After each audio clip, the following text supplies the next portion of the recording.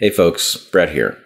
This video is a response to a Patreon question that was submitted by a subscriber. The question asks, is there an evolutionary explanation for the Fermi paradox, or are irrational species doomed to destroy themselves?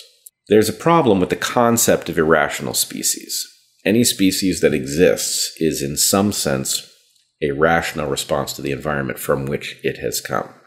Now, in our case, our species has another way in which it can be irrational, which is that we have conscious thoughts, and those conscious thoughts can be at odds with reality.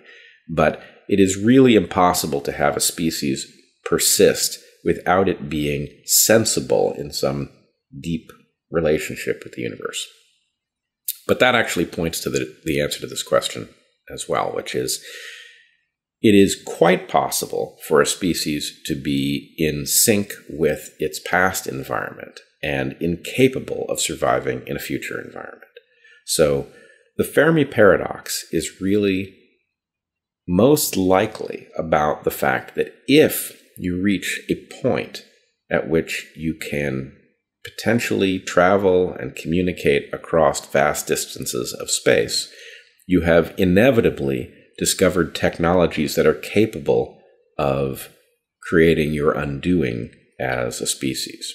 Now the question is, do any species manage to create those technologies and then not accidentally destroy themselves quickly thereafter? My guess would be it is possible to do, especially if you are aware enough of the problem that you can name something like the Fermi paradox, which points to the hazard.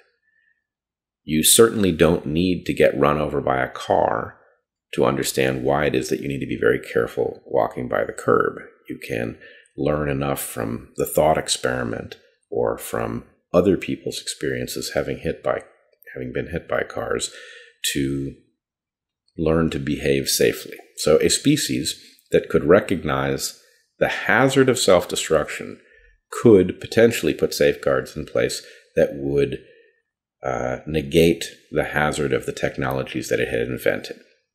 But my guess would be it doesn't happen very frequently.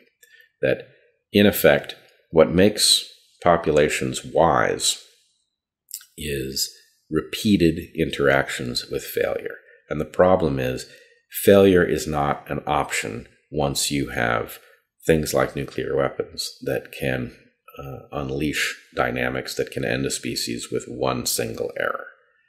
So for humanity, the most important thing for us to do is to recognize that even if risks seem tolerable, even if the risk of a nuclear war occurring during any year seems to be 1 in 1,000 or 1 in 10,000, that risk is still far too high if our purpose is to survive in the long term. We have to find a way to get the technologies that are capable of destroying us under control in order for our species to continue to persist deep into the future. Hey folks, if you like this video, click like, subscribe to the channel, and if you feel like supporting the creation of more content like this, head on over to my Patreon page and sign up at whatever level feels comfortable.